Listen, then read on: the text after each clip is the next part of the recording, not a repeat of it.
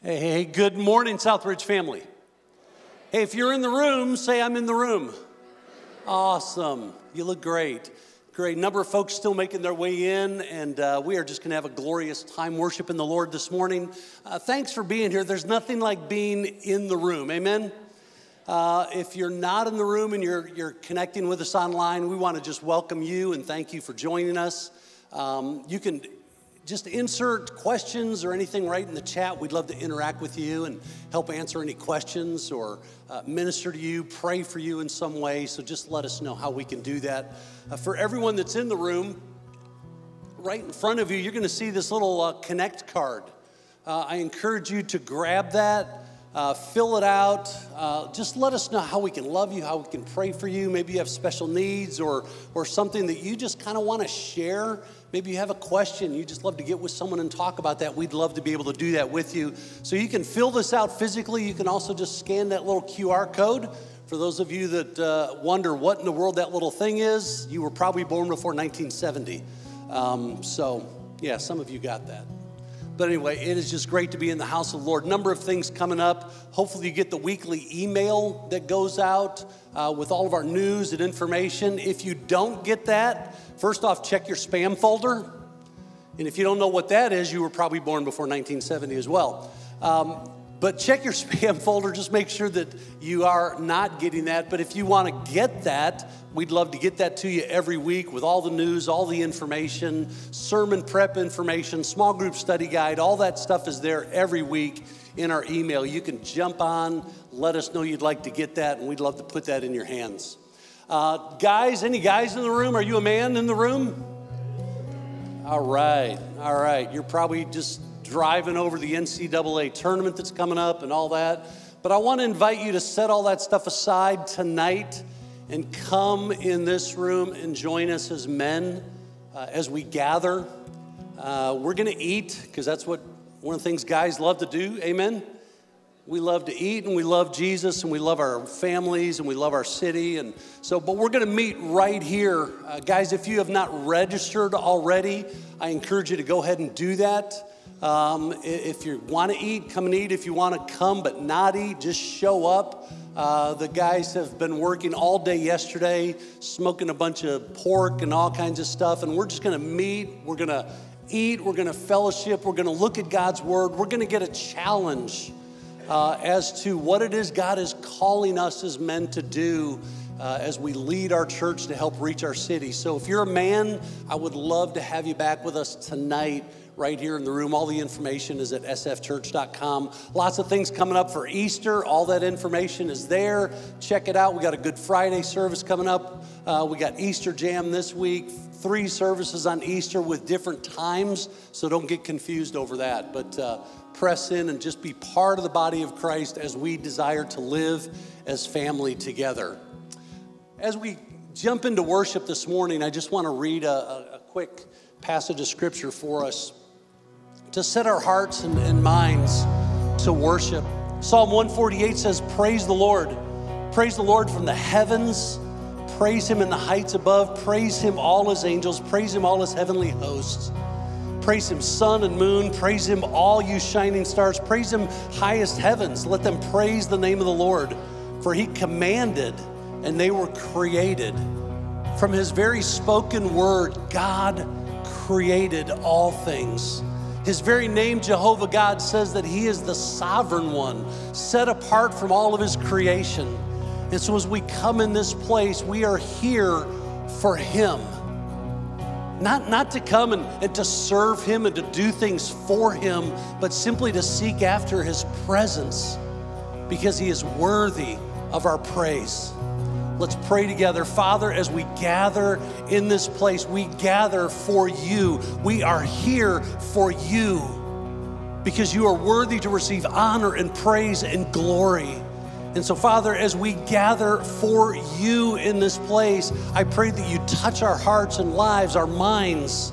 God, as we press into your word, that you would meet us in this place, that our lives would be different. They would be changed because we've been in your presence with your people. We praise you this morning in Jesus' name. Amen.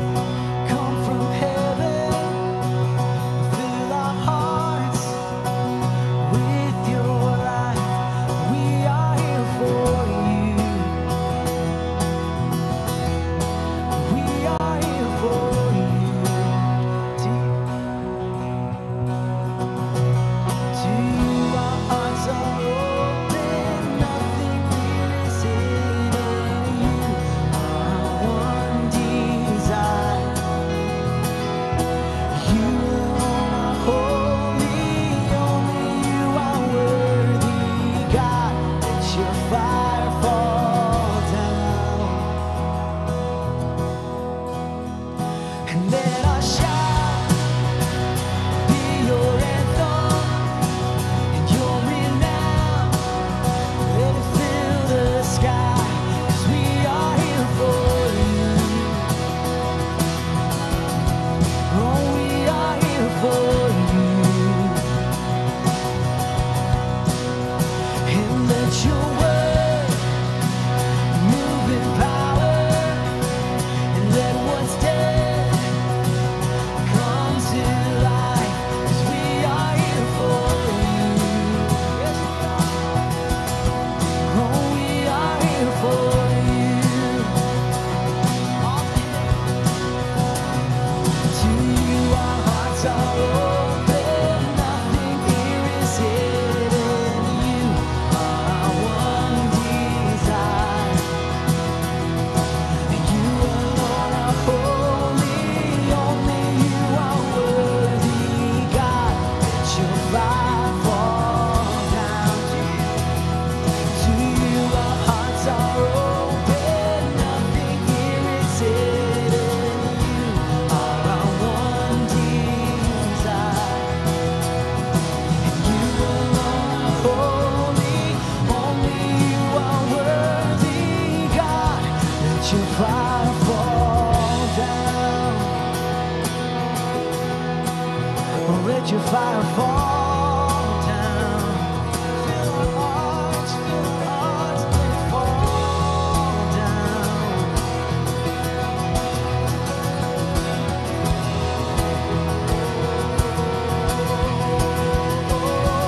We welcome you with praise. We welcome you with praise. Almighty God of love, be welcomed in this place. We welcome you with praise. We welcome you with praise. Almighty God of love, be welcomed in this place. And let every heart adore, and let every soul awake. Almighty God of love, be welcome. Come on, we welcome you with praise. We welcome you with praise. Almighty God of love, be welcomed in this place. Be welcomed in this place today. Welcome you today. Would you fill our hearts today? Come on, one more time, every voice. We welcome you with praise. We welcome you with praise. Almighty God of love, be welcomed in this place. Amen and amen. Let's continue to worship together today.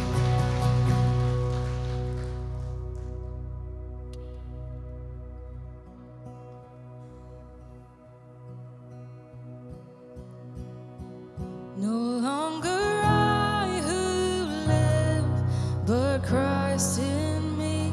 For I've been born again, my heart is free. The hope of heaven before me, the grave behind. Hallelujah, you brought me back to life.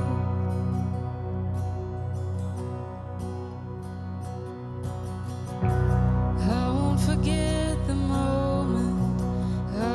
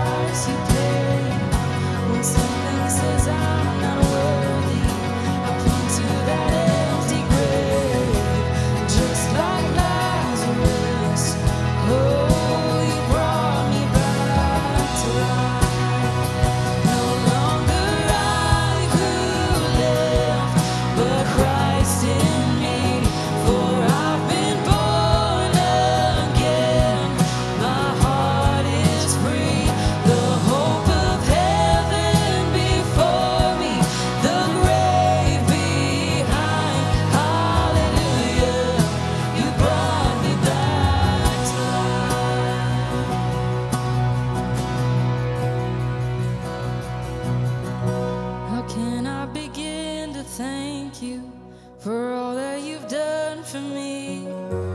Jesus, to fully praise you, it would take all eternity. Just like Lazarus, oh, you brought me back to life. Oh, you brought me back to life. Oh, you brought me back to life. Oh, you brought me back to life. No longer I who live, but Christ in me. For I've been born again. My heart is free. The hope of heaven before me, the grave behind. Hallelujah, you brought me back to life. No longer I who live, but Christ in me. For I've been born again. My heart is free. The hope of heaven before me, the grave behind. Hallelujah, you brought me back to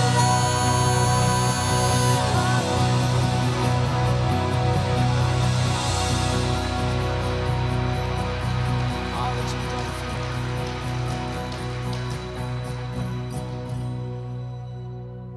There's no one like him, amen.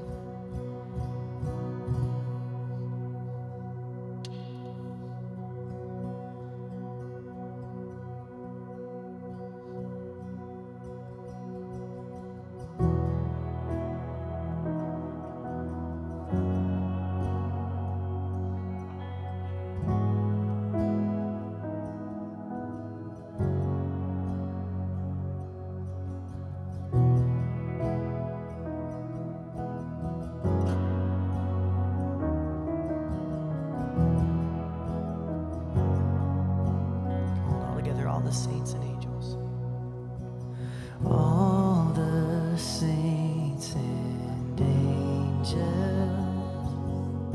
they bow before your throne, and all the elders cast their crowns before the Lamb of God and sing that you're worthy of it all.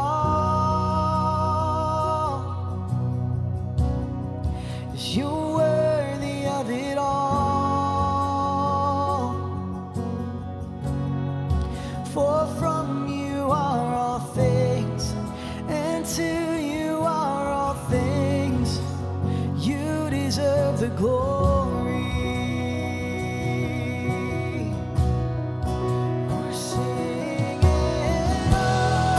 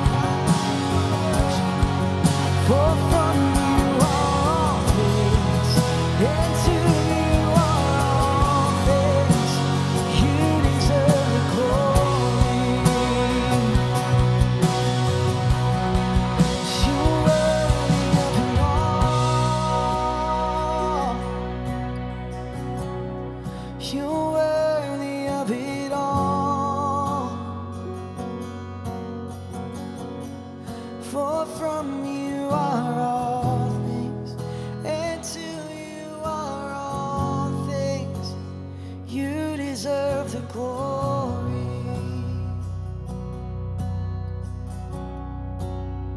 It's no longer I who lives, but Christ in me.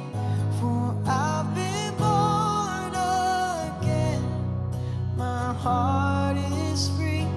The hope of heaven before me, the grave behind. Hallelujah. You brought me back to life. No longer I who lives, but Christ in me.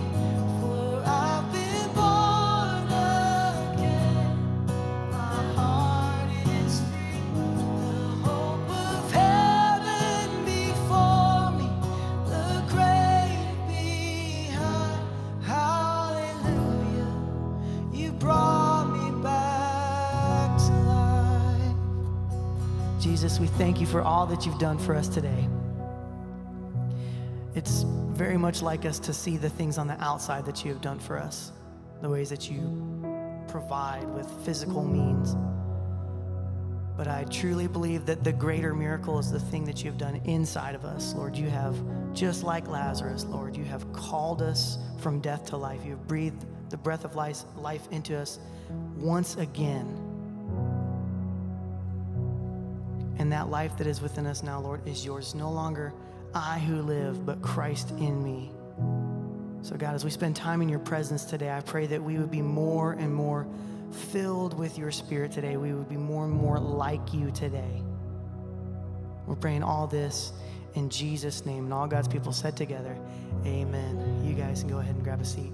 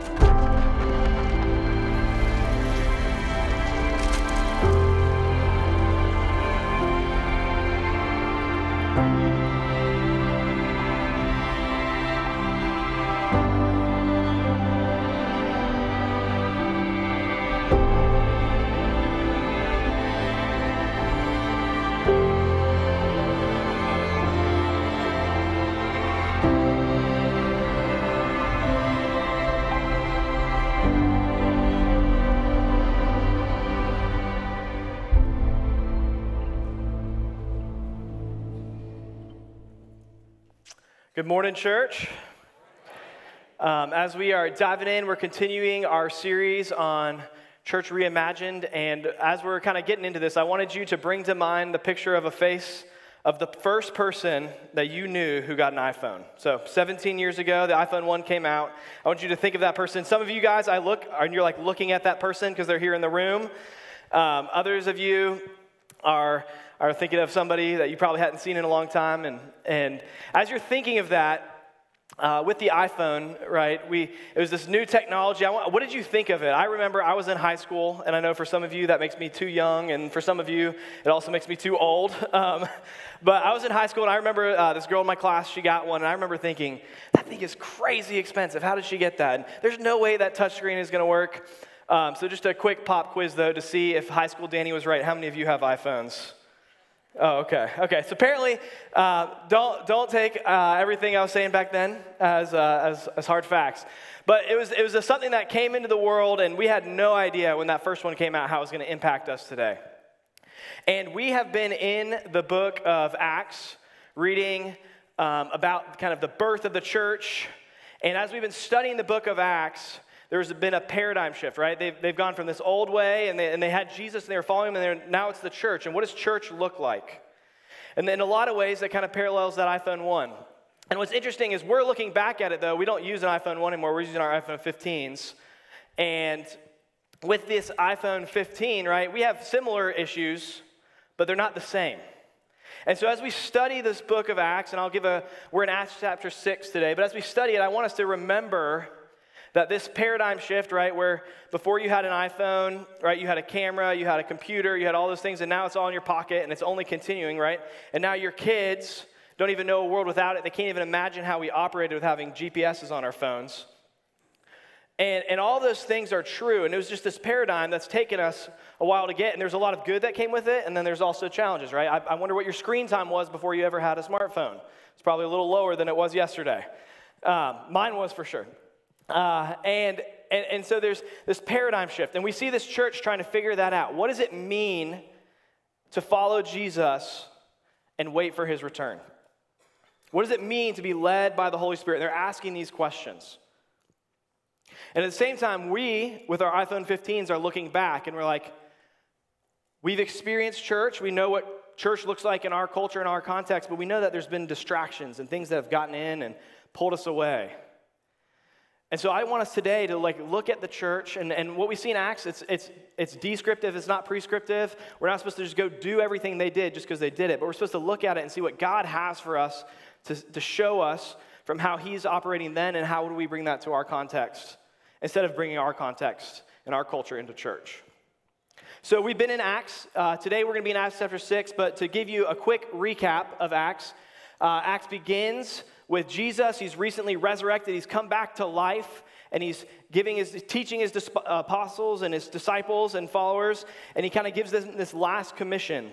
In Acts chapter 1, verse 8, it says, "But you will receive power when the Holy Spirit has come upon you, and you will be my witnesses in Jerusalem and Judea and Samaria and to the ends of the earth." So that's his commission. All right, wait, you will receive power, and when that power has come, you're witness, you're going to tell everyone about me. So that's how Jesus leads, and then he goes and he ascends, and disciples do that. They wait. And all of a sudden, the Holy Spirit pours out upon them, and miracles happen, and people, thousands come to know the Lord. And in that moment, they start to live as family. They start to do church. That's the birth of the church. Acts chapter 2, verse 44. You'll see all the believers were together and had everything in common, right? That's what the church looked like. But they're still figuring out. This is still really, really early on. And then over the next couple of chapters, you see persecution. You see preaching and evangelism. You see generosity. You see people lying about generosity, right? There's some tension that starts to come into the church. And then you see more persecution. And all this kind of boils to a head to the passage that we are in today in Acts chapter 6. And so I'm going to start reading in verse 1 and go through verse 7. Would you guys read along with me? "In those days when the number of disciples was increasing, the Grecian Jews among them complained against the Hebraic Jews because their widows were being overlooked in the daily distribution of food. So the 12 gathered all the disciples together and said, 'It would not be right for us to neglect the ministry of the word of God in order to wait on tables. Brothers, choose 7 men from among you who are known to be full of the Spirit and wisdom. We will turn this responsibility over to them, and we'll give our attention to the prayer and the ministry of the word.' This proposal pleased the whole group. They chose Stephen, a man full of faith and of the Holy Spirit, also Philip, Prochorus, Nicanor, Timon, Parmenas, and Nicholas from Antioch, a convert to Judaism. They presented these men to the apostles, who prayed and laid their hands on them. So the word of God spread, and the number of disciples in Jerusalem increased rapidly, and a large number of priests became obedient to the faith." We see this moment in the church where there's this tension arises. It's these two groups, and there's a moment, are they going to get distracted by this tension, or is this going to be something that draws in their devotion towards each other? And we see in this passage, there's really two shifts that are made. There's the shift from being fractured to family. That's the first shift we see. And then the second shift we'll see in a minute is that there's a shift from being receivers to risk takers. But from fractured to family, right, we see these two groups. Look at verse 1 again with me. There's the Hebraic Jews and there's the Grecian Jews. And you see that. With those, there's two different groups. And for us, you might be thinking, well, they're Jews. It's all kind of similar. But there's actually pretty significant cultural differences here. So for the Hebraic Jews, they were people from the Jerusalem, from Israel area. They all spoke Aramaic. That was the language of the land. And so as they're going around, that's who Jesus was mostly with. He was walking around his teaching. If you want to think of a Hebraic Jew, right, Nicodemus, he was from there. So they kind of blend in with the Jewish culture. And if you remember, we're very early on. There wasn't a distinction of, okay, here's the Christians and here's the Jews at this point. Jesus was a Jewish rabbi. He was teaching, and so they're like, there's following this rabbi's teaching, but he's saying some pretty radical things, and so they're in this unknown zone. And the Hebraic Jews were kind of in the midst of that unknown zone because they blended in with the culture. They were Jews, they were the norm there. Well, then there's the Grecian Jews. These are Jews, people who followed God, but they were not from Israel. So that means either they converted, they were Greek and they converted to Judaism before choosing to follow Jesus, or it means that they were from somewhere else, their family had maybe moved away and they had come back. And what it also meant is that they didn't speak Aramaic. So they didn't speak the language, they spoke Greek. And so prior to Jesus even being a thing in their lives, they were already outsiders. And so now, in this moment, you see this tension between the insiders and the outsiders within the church. And in all likelihood, it was the Greek Jews who were getting the most persecution because they were the outsiders, and they were the Greek followers of Jesus. They were the outsiders, and they were the people who were already an outsider, and they were starting to follow this new teaching that everybody wasn't so sure about. And so there's this tension point, and it bubbles to a head, and they're saying, hey, you're not taking care of us. And it's really interesting because we don't really know what that looked like. We don't know if it was real or perceived. I have kids, or if you've ever worked with kids, you know, there's like, especially with large groups of kids, I used to help run an after school, and you'd have this moment where you were paying attention over here, and then you have two kids come to you, and you're like, he hit me. No, he hit me. And you're like, who hit who first? And you're like, this one doesn't normally hit, or maybe he's a better liar, I don't know. And right, but there's this tension, and you can't solve it. And they go to the apostles, and they're like, hey, we need you to fix this. Because there's this tension, and we don't know who was at fault. And the apostles are like, and we'll talk more about this in a minute, they're like, hey, you actually solve this. But the apostles say, okay, you guys appoint people. And how do they solve it? They solve it by acting like family. You hear us talk about live as family. And if you think about our culture, family is actually something, like our nuclear family is something that's very familiar, you know, your parents and your kids. But more often than not, families spread out. Family is not something that's the norm in our culture. But I think a good thing that illustrates family is something that happened just the other night in our house. We've got 3 boys, 6, 4, and 2. And the other night after dinner, I was looking at the time. I was like, hey, you know what? I think it'd be great. It'd be fun to teach our kids a new game. I was going to teach them how to play Farkle. If any of y'all have ever played Farkle. It was a fun game, easy with dice.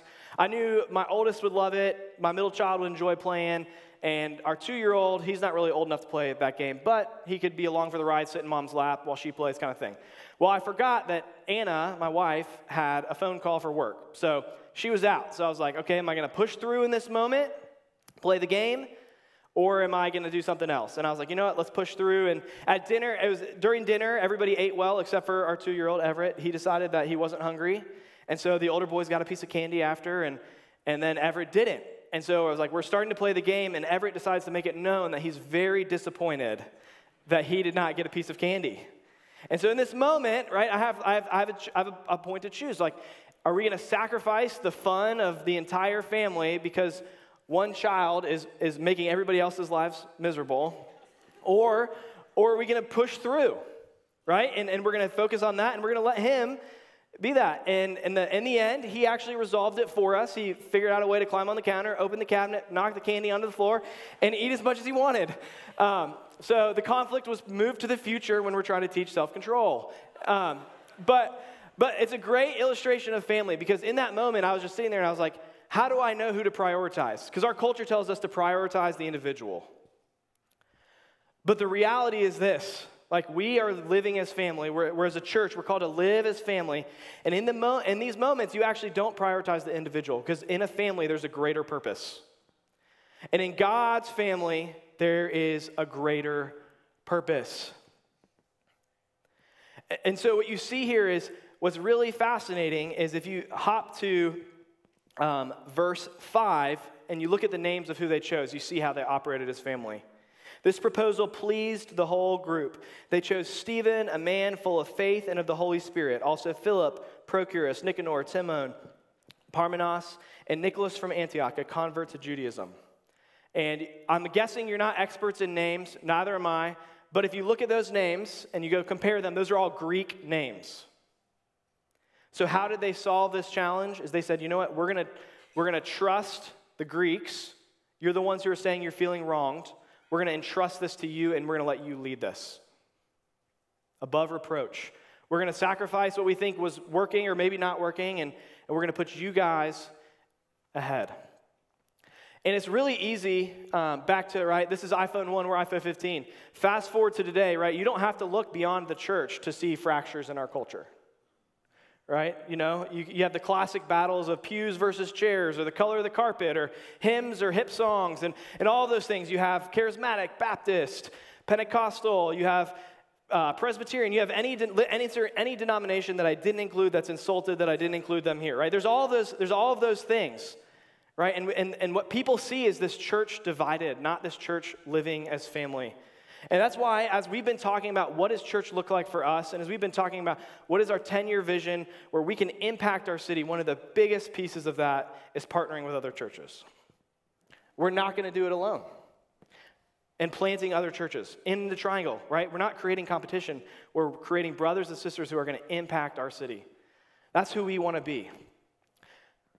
And it's crazy because there's all this division I just listed in the church, and it just mirrors our culture, right? There's division here in Raleigh.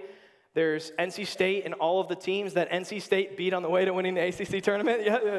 Yeah. Go Pack, yeah. And I will say this. You can ask Pastor Dave and others who I sent my notes out to. I wrote that on Thursday, okay? But there's legitimate tension even in our city, right? It was not so long ago that we had peaceful protests and we had riots in our city.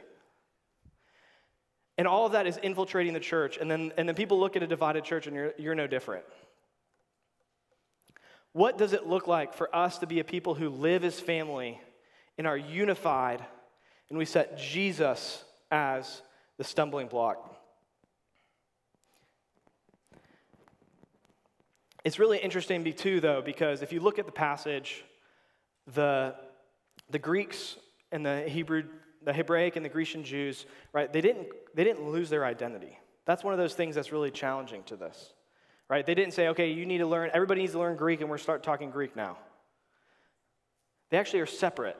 They still have their unique identities, but there's something that ties them together.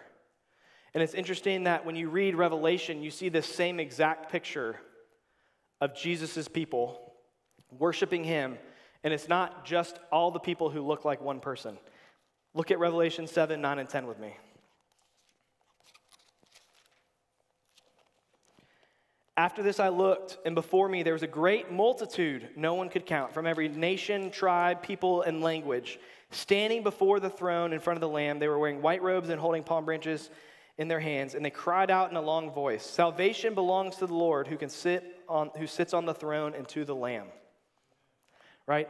He looks out and he sees a sea of diversity, all worshiping God in unison. That is a picture of what the church is supposed to be. Not fractured. We want Jesus to be the stumbling block, not how people vote. We want Jesus to be the thing that we put the crux of the conversation on. Is he worth following? Because if he is, let's do it together. Let's do it with other churches in our city. Let's live as family. And the second thing we see here is we see them going from receivers to risk takers. Man, I said that. I said takers. That's an awful thing. Risk takers. I said that last night when I was practicing my wife. I was like, it'd be bad if I messed that up, and here I go. So from receivers to risk takers. Look at verses 1 through 4 with me again. In those days when the number of disciples were increasing, the Grecian Jews among them complained against the Hebraic Jews because their widows were being overlooked in the daily distribution of food. So the 12 gathered all the disciples together and said, "It would not be right for us to neglect the ministry of the word of God in order to wait on tables. Brothers, choose 7 men from among you who are known to be full of the Spirit and wisdom. We will turn this responsibility over to them and will give our attention to prayer and the ministry of the word." It's really interesting that everybody came and they said, we're having this conflict, what do we do? You know what we should do?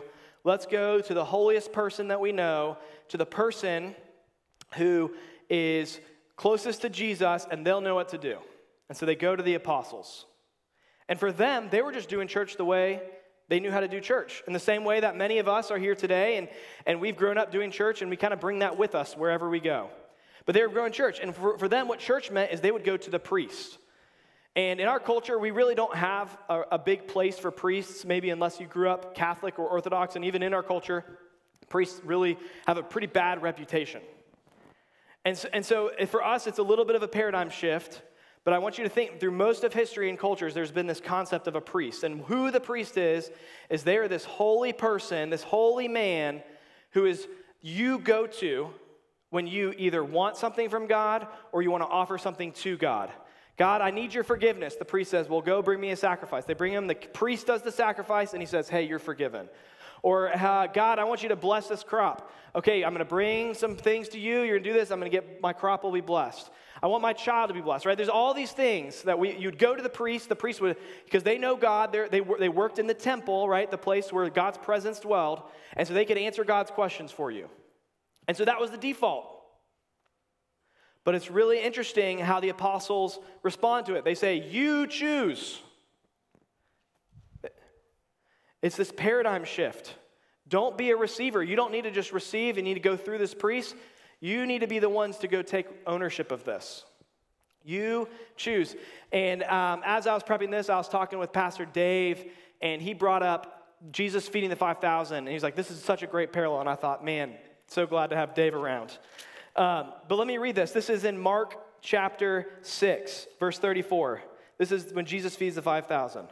When Jesus landed and saw a large crowd, he had compassion on them because they were like sheep without a shepherd. So he began teaching them many things. By this time, it was late in the day, so the disciples came to him. This is a remote place, they said, and it's already very late. Send the people away so they can go to the surrounding countryside and village and buy themselves something to eat. But he answered, you give them something to eat. Then they said to him, that would take 8 months of wages. Are we going to go and spend that much on bread to give it to them to eat? How many loaves do you have, he asked. Go and see. When they found out, they said, 5 and 2 fishes. Right? They went to Jesus, said, hey, Jesus, there's a problem. Jesus looked at them and said, solve the problem. And it's funny because they actually don't solve the problem. They sit there in bewilderment and don't know what to do. But apparently, between then and now, between Jesus dying and being resurrected, between the coming of the Holy Spirit, something clicked for them, and they get it. We have all been empowered to go do ministry. It does not need to come through the holy man. Hebrews 14 puts it this way.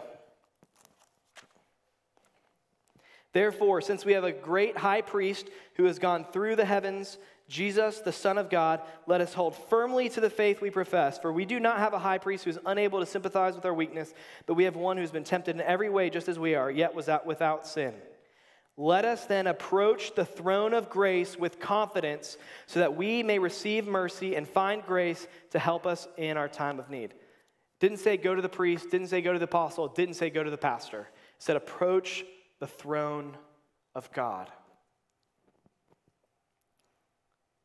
So often we think that there's some barrier between us and God, and we need some intermediary.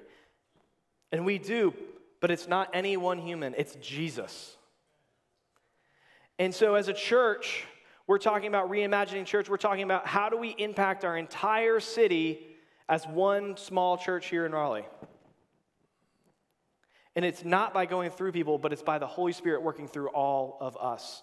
And so one of my roles here at Southbridge is I lead outreach.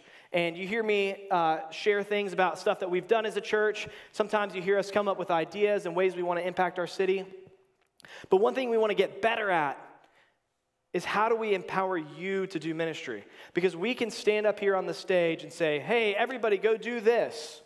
And there's a moment for that, and there might be some of you who need something to spur you on. But can you imagine what if Southbridge was not known as the church who did outreach in our city and cared for our city well? But what if Southbridge was known as the church where, hey, they have small groups who care for their neighbors? Because a tree fell on their neighbor's deck, they can't replace it, that small group went and rebuilt it. What if they're known as a church where there's a small group and they care for the homeless people, right? There's someone who comes in their lives and they come around that person and help them find a job. And so often, our default as church, and this is not necessarily the churches, the people who come to church's fault, because churches have set it up this way, including us at times. And they say, hey, we have this idea, you guys go do it. What you see is the apostles are here, they're handing the ministry back. And they're saying, you have the Holy Spirit, you have the power, now go do it. It's really, really one of the things that happens a little bit after this is there's some persecution, the church spreads. And the churches get planted all over. And one of the most famous churches is the church in Antioch. And believe it or not, we don't know who planted it. Because there's just some people who were in Jerusalem, they got persecuted, they moved to Antioch, started a church. That's the church that sent Paul out, that sent all sorts of missions all over the world. They just own their impact. They didn't wait for, hey, we need someone to come plant a church here. No, they stepped into it. And now, as you're hearing me say this, you hear the word risk taker and you think, well, aren't they just asking these guys to do like an administrative task? Shouldn't they just couldn't they just go ahead and they're handing out food? Like, what does that have to do with spiritual wisdom? It's really interesting, right? The Holy Spirit and wisdom are the requirements, but aren't they doing that? And it is interesting. But what you notice is you never hear the names of most of these guys ever again. And so you can probably just assume that they faithfully served in that way. But there's two guys you do hear, the first two listed, Stephen and Philip. And you actually hear about them in the next couple of pages of your Bible. And what you see is in this moment where they stepped into ministry and they were commissioned by the disciples, God calls them up to even more. The very next story that happens in Acts, Stephen goes out, he preaches, he's killed. Shortly thereafter, Philip is taken up in a whirlwind, and God puts him next to an Ethiopian, and through Philip, the gospel goes out to the nations. So what you see is, what you think are these little baby steps is actually God working in you and moving the gospel forward. For me, I can think of the fact of, I was in college, I was in a small group, I got invited to do a little bit more and a little bit more. And I think we can all think of someone in our lives who maybe helped us take those steps of faith. Or if you can't, maybe you've desired that. And that's what we talk about a lot as a church is, who are you in a disciple-making relationship with? Who is someone who's half a step ahead and moving with you? And then who's someone who's a half a step behind you and moving that you can take with you and help them walk this journey of faith? Help take people from being receivers, coming to Sunday and receiving. And you don't have to just be an attender to receive. You can be someone who serves every week and be just here for a receiver. Maybe you're serving because you think that's going to earn you favor with God. Or maybe you're serving because you're like, that's how I meet God. But if I serve, then I don't have to pray and read the Bible. No, God wants to meet you where you're at. But what we see is the church has to make this decision. Do we want to be content where we used to be, sitting here receiving, or do we want to step out and take a risk? And like I said, just to kind of peel back the curtain, I want to share a little bit more about what's going on. On Mondays, we have our staff meetings at Southbridge. And in our staff meetings, we share praises and celebrations and things, and so everybody can know what's going on. And one consistent thing that we've been hearing about is from our student ministry that's been really, really cool. DJ, who leads it, and Madison, they have decided to create a student leadership team. And this student leadership team was created with a heart to disciple some of those students. And so what it's looked like is they went and they talked to their adult leaders who used to have different roles on Sunday night and in other things. They said, hey, adult leaders, we don't actually need you to set up the chairs anymore, and we don't need you to lead some of our group times anymore. And so the adult leaders, okay, what do you need us to do? And they're like, we want you to invest in the students who are going to be doing those things. And it's been so cool because the stories I hear about the students isn't that they're doing those things really great, although I think they're doing a good job. Is the stories that I hear about the students is all of a sudden we see, hey, our leadership team, when they see someone new, they make that outsider feel like an insider. Hey, our leadership team, they're out there, they're sharing their faith and inviting people in. They're taking risks. It's the same progression that God asks of us, right? So serving is a huge piece of that, but it's not the end in and of itself. The Lord wants to work in us. And so how do we do that? And it all kind of boils back down to what we saw in Acts 1, right? It's the power of the Holy Spirit, right? The conditions that they were looking for. Hey, what did the apostles say? Hey, find us some men who are filled with the Holy Spirit and wisdom. And so that just leaves us asking the question, are you filled with the Holy Spirit? Are you filled with wisdom? And that's a challenging question, but that's one that everything hinges on. Because we can have all these extracurriculars, we can look really unified, we can be really busy with serving, but if we're not connected to Jesus, we're missing the boat. Right? We're still distracted, we're not devoted. And that's a hard, challenging question. And the language we've been using around that here at Southbridge is our own personal spiritual transformation leads to gospel saturation in our city. A lot of people love to jump to that gospel saturation, but it's really easy to miss that first step. And if that first step doesn't happen, the rest is all in vain. And it's just our own striving. And at Southbridge, we kind of ask ourselves these three questions, right? Are you enjoying God? Am I living as family? Am I taking a risk to measure how healthy am I? Because if those are out of whack, if you're just, taking a risk and living as family, that other piece is missing. Or if you're really enjoying God fully, you're loving your time with Him, but you don't ever take a risk, a piece is missing. And so that's why we want to encourage you, right? We need to be in these disciple-making relationships where people walk with you step by step and help you progress and grow. And you are doing the same with others. One of my very favorite verses is Acts 4:13.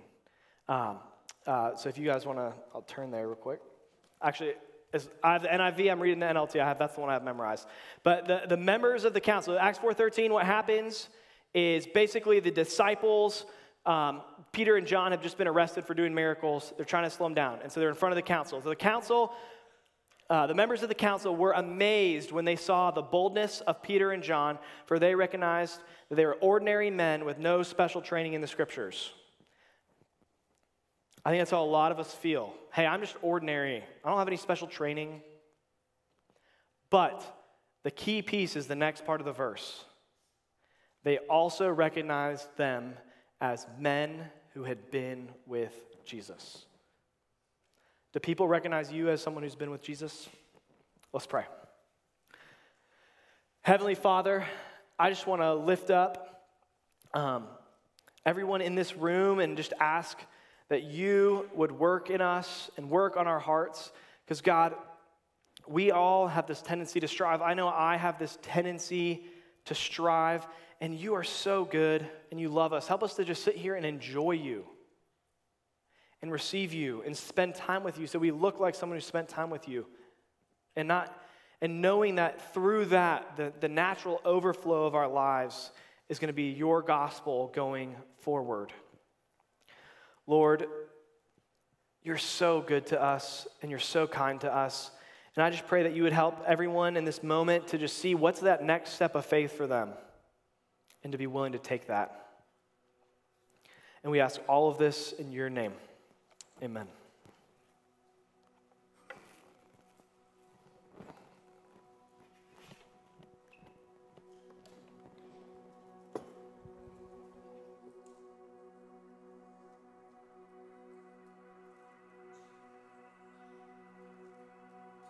Stand together.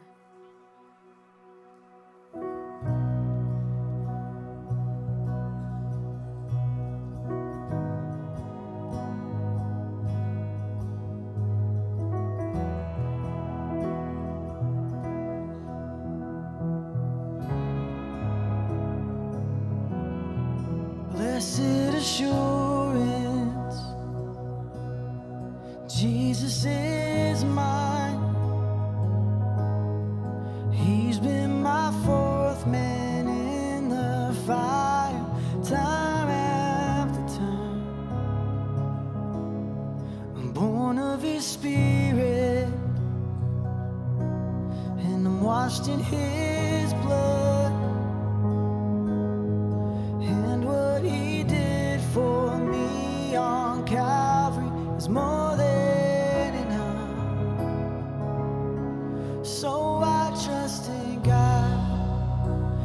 my Savior, the one who will never fail. He will never fail. Oh, I trust in God, my Savior, the one who will never fail. He will never fail.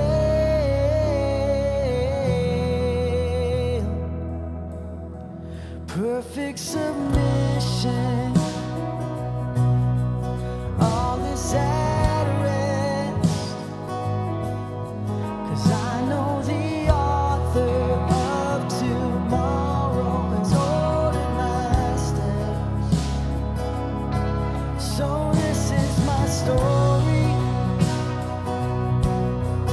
this is my song. I'm praising my risen King and Savior all the day long. I trust in God, my Savior, the one who will never fail. He will never fail. Oh, I trust in God, my Savior, the one who will never fail. He will never fail.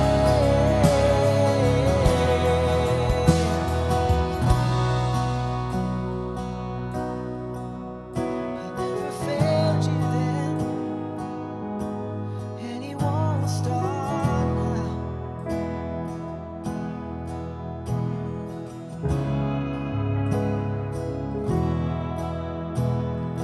I sought the Lord, and he heard, and he answered. I sought the Lord, and he heard, and he answered. I sought the Lord, and he heard, and he answered. That's why I trust him. That's why I trust him. I sought the Lord, and he heard, and he answered. I sought the Lord, and he heard, and he answered. I sought the Lord, and he heard, and he answered. And that's why I trust him. That's why I trust him. I sought the Lord, and he heard, and he answered. I sought the Lord, and he heard, and he answered. I sought the Lord, and he heard, and he answered. And that's why I trust him. That's why I trust him. I sought the Lord, and he heard, and he answered. I sought the Lord, and he heard, and he answered. I sought the Lord, and he heard, and he answered. And that's why I trust him. That's why I trust in God, my Savior, the one who will never fail. He will never fail. Oh, I trust in my Savior, the one who will never fail.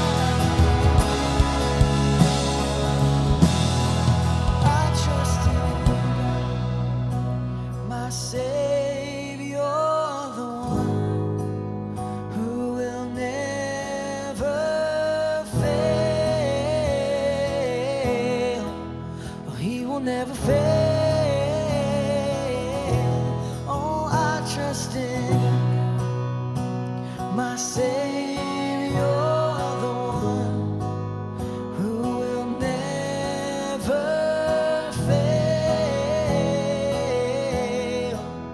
He will never fail. Oh, I trust in God.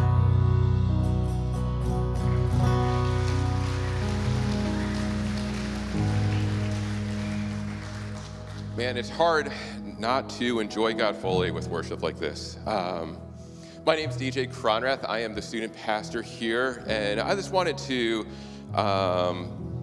just say something that Danny said real quick, that being receivers is something that I've definitely done in church a lot, but I think a lot of you are ready to be risk takers. I think after this message, it's something that maybe it's a step forward for you. There's a lot of you that are the risk takers that have done it, but like Pastor Danny said, maybe you're doing it alone. You're not living as family, and that's something that you're missing part of that triangle. Some of you, maybe they're not enjoying God. Worship's great, but outside of Sunday mornings, you're not enjoying God, and so you're not ready to take those risks. So I just want to challenge you, to take that message home, to be more than receivers and to be risk takers. But Pastor Danny brought up the student leadership team, and I just wanted to, first of all, thank him for that. They have been such a blessing to myself and Madison. Students are serving in ways that I couldn't have even imagined when we were thinking up the program and trying to just figure out how we're going to do this, who are going to be on the team. But they've done things I also couldn't do. Inviting other students in. It's something I can do. I can talk to students. I could invite them in, but students don't necessarily want to stay just because of me. And I've seen these students encouraging new students to sit with them Sunday nights, bringing students from Sunday mornings that they see, hey, you're a teenager, I'm a teenager, come with me Sunday night. But one story in particular really stood out to me. We were doing student serves over the summer. We were at an apartment outreach, and some students approached a teenager they saw there and invited him back to church, invited him to Sunday night hang, our youth group. And it took a couple months because that was before we started. But once that student came to the first Sunday night hang, our leadership team embraced him. Not necessarily literally, but they all crowded around him, started talking to him, invited him to sit with them, which was just so cool, because if I had done that, he probably wouldn't have wanted to sit with me. But having students invite someone to sit with them is so powerful. And then seeing them not only do that, but play games with him, encourage him to do other things. One student went as far as bringing him home because he was going to take an Uber. And so he drove him home.